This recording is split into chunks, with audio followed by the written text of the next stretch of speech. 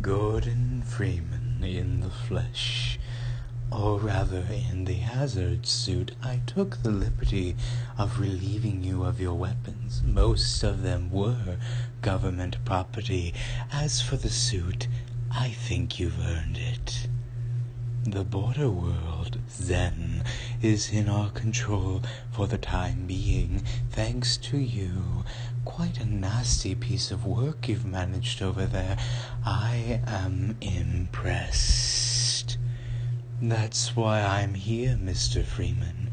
I have recommended your services to my employers, and they have authorized me to offer you a job. They agree with me that you have limitless potential.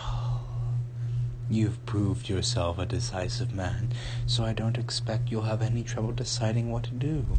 If you're interested, just step into the portal, and I'll take that as a yes. Otherwise, well,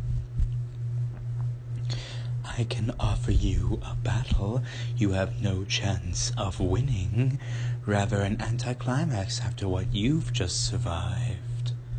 Time to choose. It's time to choose. Wisely done, Mr. Freeman.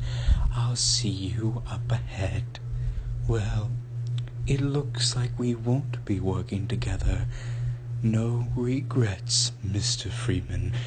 But there are a few survivors of your personal Holocaust who would like a chance to meet the man responsible for the total annihilation of their race.